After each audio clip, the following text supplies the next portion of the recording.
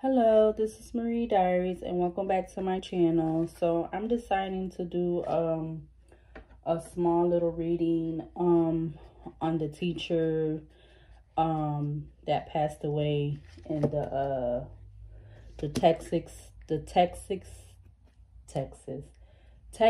shooting with the students. So I'm gonna do a small reading on her and we're gonna see what comes out. I don't know her name at this exact moment, but I know that they obviously they said her name because, you know, because of the situation of what happened. So I will be putting that in the video that I am going to post on my YouTube channel. So yeah, I want to do a reading because I feel like this is very sad for this to be another one of the shootings that has happened. With these mass shootings.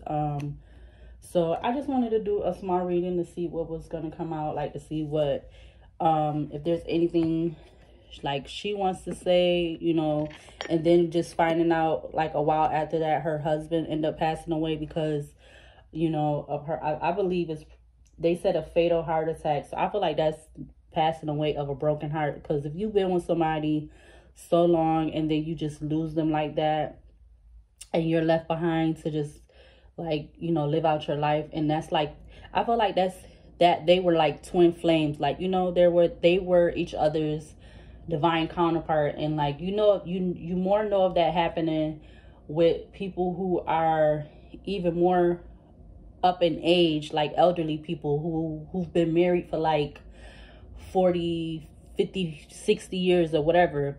You know, you've heard of situations or stories of people passing away like that right after their loved one, you know, because they don't want to, it's like they're, how you explain it, like, you know, say the husband passed away and then the wife is there and like she's kind of like basically, like I said, brokenhearted that her husband is gone. So now like she ended up, you know, passing away because she wants to be with her loved one, her husband, which is like her divine counterpart or her like her twin flame or the emperor and the empress type of energy.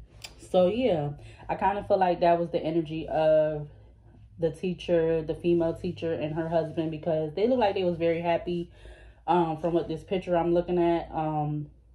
And like for them to have been together so long, that obviously that means a lot. So yeah, let's go ahead and see, let's get this reading started. So I'm gonna light a candle. I'm gonna use my my evil eye candle. I'm gonna light that because I love the smell that it gives off. And then we're gonna get into this reading. I'm gonna try not to make it too long, but yeah, we'll just see how it goes or whatever. All right, so actually, I'm going to start off with the signs, planet, and house cards. So I just want to see what's going to come out from those. And then we'll go into some other cards. I'm not really sure if I'm going to use any tarot, but if I do, I'll use the tarot. All right, so my spirit guides, my angels, and archangels of the Most High, I ask that you come in and guide me, protect me always, and show me what you want me to see through the clearest view.